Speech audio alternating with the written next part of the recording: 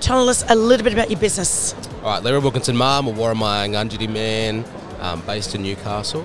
I run a company called Dira, and we specialise in the people type of strategy and framework for business in strategy, advisory, consulting, training, really about how we connect the DNA of Aboriginal cultural ways of doing, being and thinking with mainstream business. You know, as a baby business, first year, a couple of months in, and then hit by COVID. So I've been basically a virtual business for most of my time in business.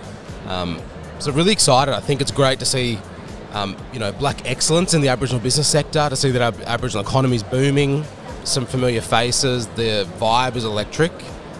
You know, obviously getting to see people in person again is pretty deadly. Excellent. You know. Well, thank you for stopping by and sharing your thoughts. Thanks. I hope you enjoy the rest of the day. Will do.